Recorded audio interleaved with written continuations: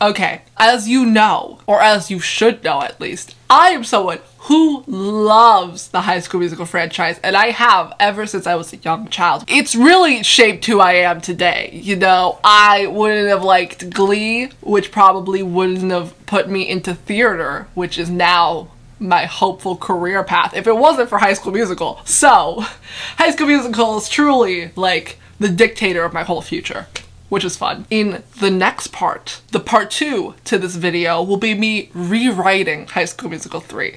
I'm going to be taking, like, what we already have and changing some things and giving it some rewrites so that it can be a stronger, more compelling, clearer, more understandable, better story. So look forward to that. This part is going to be me talking about my likes and my dislikes to like show you the beforehand, and I want you to like understand that even though I'm rewriting it, I'm not just trying to like change it to something that I would like personally. I'm trying to make it like an all-around better movie.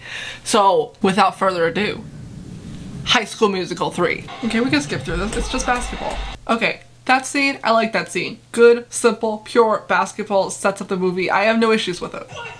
Wildcats. Wildcats. I really like that scene too, because it's a nice, wonderful pep talk. We see Troy's dad being a good dad, and then they mention the 16 minutes, which leads you into the song, and then Troy says now or never. It's like a perfect transition into the opening number, and then Chad does the iconic Wildcats chant. It's just good scene. Love that scene. This basketball game has so much pep. If my school had basketball games like this, maybe I would care about them. Ugh.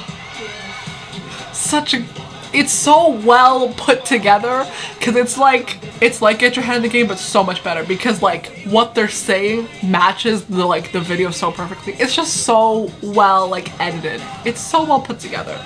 This number is amazing. This whole moment is slow motion with the whole Gabriella singing. Great moment.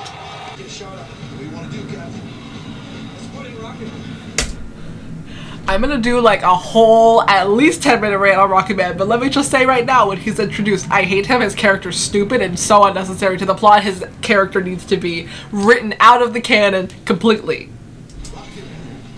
See, even Troy's dad's not having it. That transition is the best part in the whole song, where they go from talking to like the song. That transition's so good. Like, no.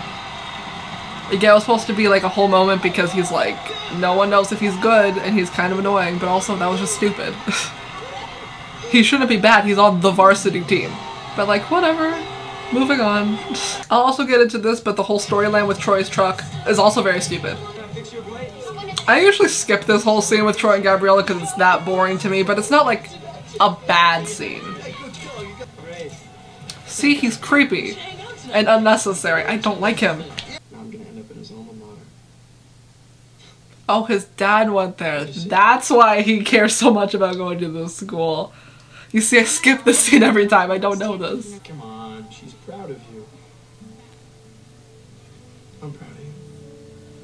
That's sweet. Can you imagine? We're gonna skip this song real quick because I've seen it many times, but like the scene's also really lovely. It's not like my favorite scene, it's not anything like exponentially amazing, but it's cute and it's important because the song is on the soundtrack. We love the cape foreshadowing to The Boys Are Back. I also didn't catch that because I always skip the scene. And then we go to my queen, Sharpay, being the bad bitch that she is, being a queen. I love her. Look at her, being amazing. I love her. Iconic car. Iconic look. Iconic parking spot. Like a true icon. Who just does a spin in the hallway? Sharpay Evans, bad too, because she's better than you. Look at that iconic look. I want that look so bad. That look is so good. An icon with a double locker. I just love Sharpay so much. I like Tiara. She's a wonderful character. I really do love her. You know, just like a thing I want to make, like there's a bunch of deleted scenes from this movie, a lot of scenes that they cut that make me very angry, because there's this whole scene right after this scene where Tiara comes in with Sharpay and they meet Ryan, and she introduces herself as Tiara. And Ryan's like, Tiara, that sounds like a stage name, you know, foreshadowing the fact that, like, she's an evil person and maybe that's not her real name. But they cut that, but kept this stupid scene with Jimmy. I'm gonna get into it, but, like, just, you know, food for thought. He's kind of an unnecessary point of the story. This moment's iconic, because she's iconic. What a queen. Shut him down. Yes, Taylor. Yeah, we can, this scene doesn't really have anything important. It's a filler scene, but filler scenes are important. That outfit's so nice, though. They're both so well dressed. And, like, I want to make it so clear that you may think that this is the first day of school. It is not. It is very much just in the middle of the school year. It's probably, like, towards the end. Because probably in, like, May. And they're just this well dressed, like, on a daily basis. Like, you could never, your faves could never, only Ryan and Sharpay Evans could ever. I really like this scene in this song for some reason. I think it's the colors. Like the pure white and then like the really bold blue and the pink. It just looks really nice. For like the longest time when I watched this movie, I had no idea how Ryan was climbing down there. It took me like a good like 5 years of watching this before I was like, oh, there's stairs. See, this, it's so good. Love that scene. What a good number. Taylor's outfit is so nice. Like, everything matches so well, and then she just has like a parasol. Like, amazing. Taylor's so iconic. This scene is so good. Can I have this dance? I will say, I will write it in stone and everything. Is the most beautiful love song in all of time and eternity. It's so good. It's so beautiful. They dance so well, and then the rain at the end, it's iconic. It is the best love song ever, like, of all time, of every song in the entire world. No one can find a love song better than Can I Have This Dance, because it's so good. It's so well choreographed. The scene's so good. I taught myself to waltz because of this music video. I literally just sort of copied what they were doing. And is that proper waltzing? Who knows? But I can pass well enough, and I would like to thank Troy and Gabriella for that. It's so beautiful. And I don't know if it was purposeful, but to me it's purposeful. It's supposed to like mirror their time on like the golf course at High School Musical 2 when like the sprinklers went off. It's just so good. The rain's so beautiful. See, that scene was so cute. This scene's stupid. It's so stupid, I'm gonna skip it. The whole you have to earn your locker thing, I don't care that much. I hate this scene. It's stupid and it wastes so much time in this wonderful movie. We did not need this. We're skipping it right now. But Ryan's outfit in it, iconic. Those boots, I want them. I need them. They're so nice. And like the pants and just everything. His outfits are so well put together. Like the stripe of like fabric on his hat that matches his pants. Like, I'm 100% sure he makes his own outfits and they're all iconic. You know what? That was really cute though. He like goes around to open the door for her. Just little things. Real cute, real sweet. I was joking. The way he delivers that line is really good. It seems very genuine and I like that. But that scene in general, that scene was so cute. It was like, it's a very genuine scene where they seem to like actually be talking and it's like very important to the plot. It like forwards the plot. It's like a filler scene, but like it has purpose. I like that scene. That scene's cute. You'll be dancing with yourself. What a queen. We love a girl who knows what she wants. Yes, Taylor, iconic. That's the only thing that I like from him in this entire movie. That stupid line. That would never get a lunchroom that quiet. But this is so sweet. He did this for Taylor. What a proposal. Your man could never. I love when Taylor's deliberating whether or not to say yes to Chad. She just sort of looks at the rest of them. They don't say anything. They're just like looking. A Night to Remember is the best number in this whole movie. I will say that right now. It's so good. Even the way that they just did this part where it's just an up and down thing with the guys and girls. It's so simple, but it's so well done. Like, I love it so much. This scene is the best choreographed number next to I Don't Dance, but that's a different movie. This is the best choreographed number in this entire movie. It's so good. Like, It's so sharp, and it's partner work, which is always really hard. It's so good. This number's so good. I love this number so much. That number's so good. Bravo! That number's so good. See, this whole scene is so stupid. I hate his character so much. It's so unnecessary to the plot. I love how she doesn't say an understudy to whom. It's just, you are an understudy. See, what was that exchange? Your mom must be so proud. Taylor, you're the only one that I know that this whole exchange is supposed to be so that like Tiara can go snitch to Sharpay, but like I love how supportive and encouraging Taylor is to Gabriella. Because Taylor's whole thing is that she's like the smart one, but she also doesn't have to be like that bitch where she's like, I can be the only smart one. Like she's supportive and happy for her other friends. That's wonderful. Wait, did that say she was valedictorian? Give me that deep lore. Always top of her class at mix of 4 different high schools. Likes animals. She was the valedictorian. Wow. What a queen. That outfit's so nice. Every single one of Ryan's outfits is so good. I don't know what that wallet chain is. I don't even think it's connected to a wallet. I think it's just connected to two different belt loops. But like the colors are so nice. I love his outfits. I really like this scene. This scene's cute, even though neither of them are straight. And Luke is great real. Beautiful voice. He did not get enough singing time. But then the transition to Troy Gabriella. So good! So good! Ryan choreographing those so... I love this. It's so cute. This scene's so cute. Ryan with his little choreographing things. Like, it's not like a huge number, but it's like, it's a cute number. It's a really good number. I love this song, by the way. That song's so beautiful. The fact that there's not like a full version with like the verse and bridge from the Spring Musical in this whole song, there's not like a full conglomerated version, makes me upset. Okay, but he doesn't follow this scene. His scene's before this scene. I don't... That line never made any sense. The turnaround arm cross is so cool. It's so cheesy, but it's so good. That floor work is so good though. Like... I will always love the choreography in all of these songs. It's so good. Wait. That part sounds so good! Like, vocally that part is like my favorite part of the song. It's just so... This dance break's also really good. This part fucked me up when I first saw it. Like, when they crawl under the car and like they become their younger versions. That part fucked me up. I was like, what the... It still fucks me up, but like, whoa.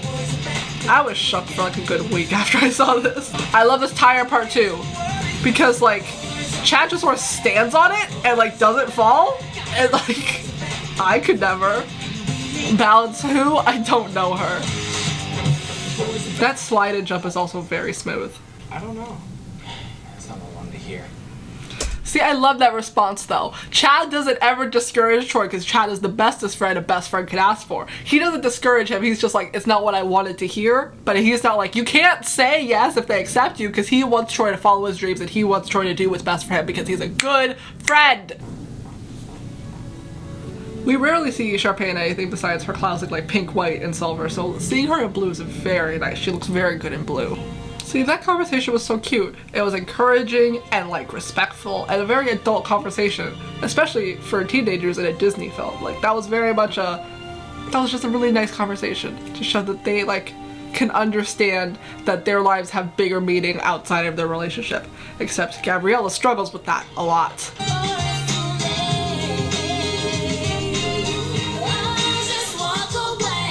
The way that they filmed that though, so that like all the things around her are slowly being like taken down because she's moving, is a really like well done creative way to show that she like packed up all her stuff and decided to leave without just like showing her doing it. I just really like that. It's good thinking. But the thing that I don't get, like I talked this through with my friend and she had a really good point, that like Gabriella's mom said that she would stay until Gabriella graduated so that she didn't have to move, which like makes sense. And now that Gabriella's moving, like her mom has no like obligation to stay in Albuquerque, but like if she's already here, why is she moving with Gabriella? Like Gabriella's going off to college. Why is her mom also moving? Like why can't her mom just stay in Albuquerque? What is forcing her mom to move with Gabriella? You would think that when your child goes off to college, you don't follow them. The only thing that I could think of is that, like, the honors program doesn't provide room and board, which makes no sense because if you're going seemingly on a scholarship, they should provide a place for you to stay. I don't know, it's just really weird because they packed up like their whole house and they sold it. I'm like, why is her mom going with her? It's weird. Another thing, I read, like, I think on like a High School Musical wiki that this is supposed to happen in like a day. That seems like so unrealistic. How can you pack up your whole house in basically a night and then leave the next morning? Like, that's not how life works. How's that big show going? Oh, you don't want to know. I never liked that though, because if he didn't want to know, why would he ask? Troy, he's trying to be compassionate and understanding and trying to like talk through this whole Juilliard thing even though he doesn't understand it. Troy just sort of blows up at him and I'm like, I get it. Your dad's being a bit judgy, but also he's trying. Like, your dad has, he's had this one-track mind your whole life. You've been playing basketball, he's been coaching you play basketball, you just won back-to-back championships, you know, he's thinking you're gonna go to college, play basketball. And then, you know, new things arise and he's like, well, what is this? And instead of like talking through it, Troy's just like, I gotta go to the school, which is for some reason unlocked in the middle of the night, and go perform a whole musical number. Which is weird. See, he just drives up to the school, like it's all fine and open in the middle of the night. This scene always fucked me up too, because I was like, how is he not getting hit with any of these? I later learned that most of it was CGI, but like watching it when it first came out, I was like, what the, how? They're just all rated from the ceiling and none of them are hitting him? But then, because then he grabs one and you're just like, what? See, some of them are real and some of them are fake, and that fucks me up. I love that transition with the throw to the spinny room. I did not know how they filmed this scene until like 2 weeks ago when my friend told me, and I was like, oh wow. They just sort of, they rebuilt the hallway, they put it on a turny thing, which, you know, makes a lot of sense, but also just like watching this, I'm like, how is this happening? I love the choreo in this scene as well, because it's simple, but it's like really well like timed and choreographed where he's like just sort of walking and punching things, but it's like really smooth. And then the Juilliard poster, the cinematography of the scene is just really good. Okay, storytelling wise, this part of the scene where he rips down his poster from the lunchroom is really good, and like symbolically it means a lot. It's really well done. But like, why? First of all, why do they have giant posters of only 3 of the team members? And when did those go up? Because those were not in the lunchroom like a month or so ago when Chad proposed to Taylor. So like, when did those go up? And why? What kind of school has that kind of budget? I love this. The dancing on the fly system is so cool. Fun fact, when I went to my school that I did theater at for like 2 years, they had a fly system there. And the first thing I thought of was this scene in which Troy was dancing on the fly system, and I was like, wow, it's the thing that Troy danced on in Scream. It was kind of iconic. Also, he's dancing on the stage. Who was doing the lights? Lights don't just go on by themselves. That was a really nice scene. I like that scene. I feel like it was important for Troy to talk to sort of like an outside party about his issues. See, that was a very mature thing for her to do, but then she just goes back on it because she goes to graduation and she goes to prom. Or she goes to like the show, or she doesn't make prom for some reason. Prom. See, look at this encouraging friend. Well, I don't plan on missing my prom. But you did. See, Chad, great alternative to your sucky situation. You can still go to prom. You just bought a tux and tickets, and then he doesn't go to prom? It makes me very angry. My prom is wherever you are. Okay, that clears up a little what he just said before with I'm not missing the prom because the prom was with Gabriella, so he's not missing Gabriella, whatever, blah, blah, blah, blah. But like you bought a tux and you bought tickets and you are apparently saving your pennies to buy a new car, and yet you're wasting all this money to drive all the way to Stanford to pick up Gabriella. What? We love the reprise. Even though it's not the reprise, it's just the second verse, but like this, bringing it back, so good. See, in this scene, they all go back to the dresses that they were wearing in the A Night to Remember dance, except for Troy for some reason. He doesn't go back to his gray tux. And that like looks so much better than this black one. See, even Gabriella changes outfits, which is what really fucks me up. I'm so confused as to why they did that. Like, why would they keep everyone else's outfit except for Troy's? It would make sense if Troy and Gabriella both had the outfits from like this scene. But Gabriella changes her dress so that it's the same as the A Night to Remember dress. I don't get it. East High's not ready to say goodbye to you. I think that line is sweet and all, but also, even if she does come back, she graduates in like a month, so East High's gonna have to get fucking ready. Also, in what world will the high school musical or play be that packed?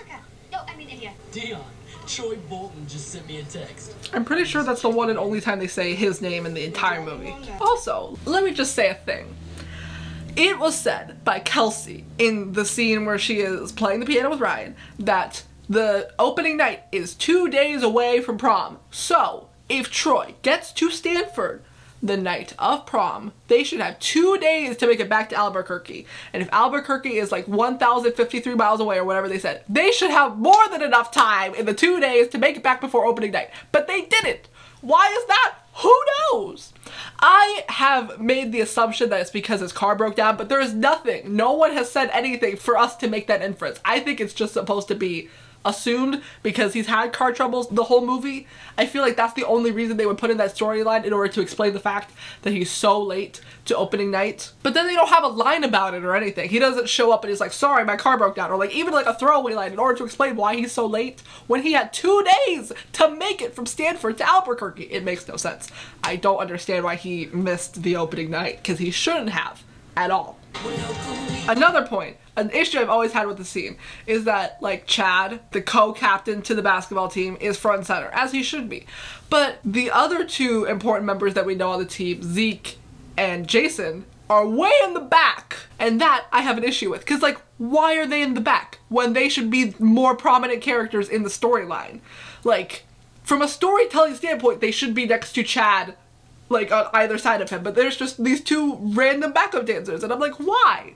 Because like, they're not bad dancers. I've gone back and I've like paid attention to them in the group numbers. They're not bad dancers. So they should be next to Chad in this number. But even if they weren't like the best, you can edit around that. Like, from a storytelling standpoint, they should be next to Chad because they are more important members of the basketball team than these other randos that we don't know. So I have an issue with that. Brian had maybe like a 3-minute number to completely change his outfit because he's amazing.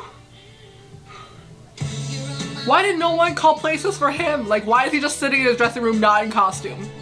And then they just let him stay on stage and do all this. Like, close the curtain! The real question here is, why is Sharpay so upset about her being in her dress? As if she doesn't know that Tiara is her understudy and would have to go on in place of Sharpay. It's like the first time that she's heard about this, as if Sharpay wasn't there when Miss Jarvis said that Tiara would go on in her place. Like, I don't get why she was upset when she walked into the room. Also, I'm pretty sure I made a note about this, but like, this whole reveal that she's evil really comes out of left field when you don't have any of the deleted scenes that like imply that she's evil. Like, the whole redoing Sharpay's locker to be British and like Ryan's line about Tiara being a stage name. It's like, we need the foreshadowing so that it makes sense when you're like, oh, she's evil. Otherwise you're just like, what the hell's going on?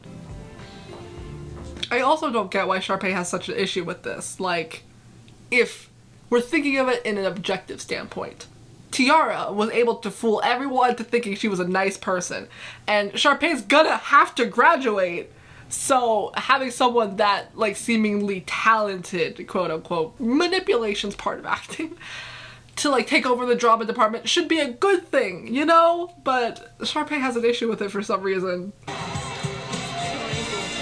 But okay, wait, question. How does she know that that's Troy Bolton?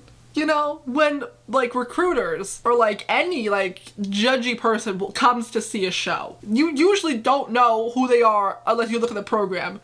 And if you're looking at the program, you would see that someone else already went on as Troy. So wouldn't you assume that that person was Troy Bolton? How do you know that this is the real Troy Bolton? You know? Another thing, I really like how they, like, cut to Troy's mom and dad in the audience, because they were there without knowing that Troy was going to be in it. So that means that they were there just to support, I'm guessing, like, the overall basketball team that's for some reason in that number. I don't know how they got them to do that, but at the very least, or what I am believing, is Chad. They were there to support Chad, and that I love. I'm so happy that Ryan's so happy with the choreography, because it's really good. That moment with the... Great. Okay, this moment It's very, very sweet and all. But you know, can we recall to maybe like about 10 minutes ago when Sharpay's on the phone with her parents and she's like, I love the roses. Now if you're just thinking about that and you're thinking, there was no way that Troy on the way over here could have bought flowers in order to surprise Gabriella. Logically thinking, they stole those from Sharpay, which is like so not cool. Also, like the tissue paper around it, blue, like Sharpay's outfit in the thing. Like they so stole those from Sharpay to give to Gabriella. That's not cool. Why would they do that? Like when you're not thinking critically about this, which I generally do not, but I'm doing it for the sake of this video. I don't want to sound like I'm being like really harsh on this movie because I do love it. I love it so much. And when I watch it, I usually just like don't think critically and I just enjoy the movie because the movie is great. But for the sake of this video and for the sake of what I'm going to do, I need to be thinking critically. I need to be like, why are these things happening? Like this. Why did they steal roses from Sharpay?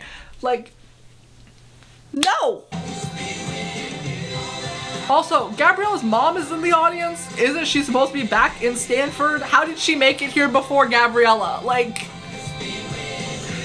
many questions. A thing that my friend brought up when we were watching this movie is like, if Sharpay is supposed to enter from the star, how does the Sharpay get lowered from the ceiling? How did they have two different entrances to the scene? Like, who lowered that ladder so that Sharpay could enter? But also, hats off to all these backup dancers. In like the context of the story, any high schooler like in this situation would not know what to do, but they just continue dancing and they keep going even though they're very confused. And I'm like, props to all of them. I don't get why after all of these songs they just sort of stay on stage for a while and like wave at the audience, like continue the show. Okay, this part of the movie confuses me because when you're thinking critically about it, you just saw the Juilliard people talk to Miss Darbus, so you would assume that the show is over. But the people are still in the audience. So you would then continue to think, oh, this is still part of the musical. Because this is like their graduation, but then they have the bigger graduation outside later. So why did the Juilliard people leave in the middle of the show and already give their whole deliberation without seeing the full show? You know? And then Miss Darbus just adds in who wins the scholarships as if there wasn't a script to go on. I just don't get it. See, this part looks like part of the musical. It's so confusing where they draw the line. See, they just sort of leave in the middle of the show? I don't get what. I don't get what's going on. See, and this is their whole graduation. That's a really cute speech. I really do like it. I love like the dropping in of all like the song titles and everything, but also a thing that my friend also brought up. Why is Troy making a speech? Are you trying to tell me that he's valedictorian? I do not believe you, especially since we saw on Gabriella's profile thing for Stanford, she's valedictorian. And if Gabriella's there, shouldn't she be making the speech? Again, from a storytelling standpoint, it should be Troy. Troy's like the main character, but like he should have no standing to make a speech. Unless he was like class president or something. That would make sense. But like, I thought that was Taylor. I don't know. I'll look it up. But he shouldn't be making a speech, you know? Taylor is the class president and editor of the yearbook. She should be making a speech. It should be her and Gabriella making the speech. What? Who allowed Troy to make a speech? That's also, yeah, it's cute that Sharpay's dog gets to graduate, but like, no. Also, that coordination to have like the robes be an E and an H for East High. My school could never.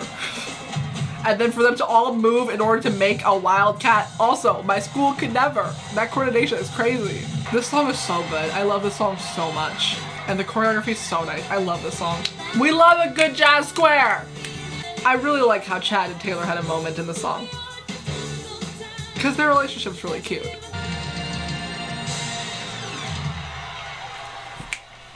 Every time I see that ending with the curtain, I cry. It's so good. It's so well done. It's lovely. I love it a lot.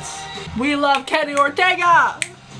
Okay, this video devolved more into like a reaction and a thoughts video than a likes and dislikes, but like from my reaction, my thoughts, I think you can take a grasp of what I like and what I don't like. So it's whatever. I want to like show my likes and dislikes to show that there are like things that I like that I will have to take out, and there's things that I dislike that I will have to keep in to make it an overall better movie.